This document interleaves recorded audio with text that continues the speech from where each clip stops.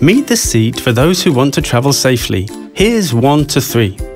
It has an ISOFIX system and a top tether belt.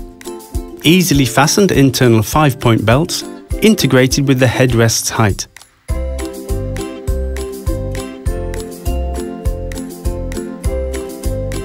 And a soft insert which can be removed when your child grows.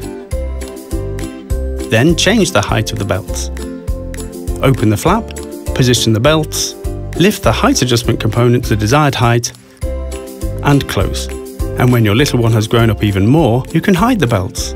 Open the flap, unfasten the snaps, pull the headrest locking part. Remove the cover from the middle and lower part of the seat.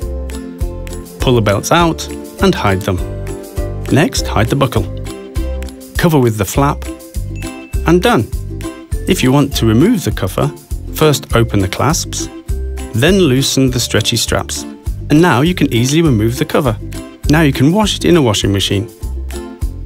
Installing in the car takes only a few minutes. Insert the yellow guides. Slide out the ISOFIX mount and slide it in until you see the green colour. Press the seat against the car's back seat. The last stage, the top tether belt. Put the hook on, drag the belt until the green marker appears. Correct.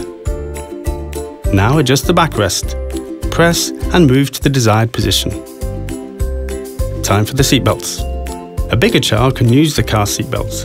First the shoulder, and now the hip belt through the red guide. Okay, ready.